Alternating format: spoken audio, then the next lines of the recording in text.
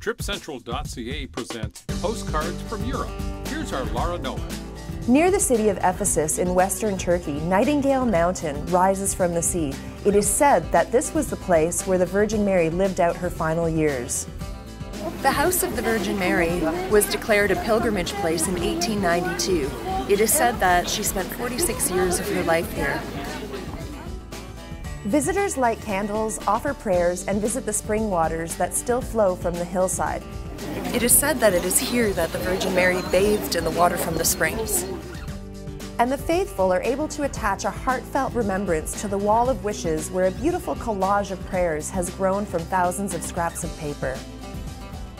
For more information and videos on Turkey and other great destinations, log on to tripcentral.ca, where you'll find an agent who's actually been there. tripcentral.ca, we are the smarter way to plan travel.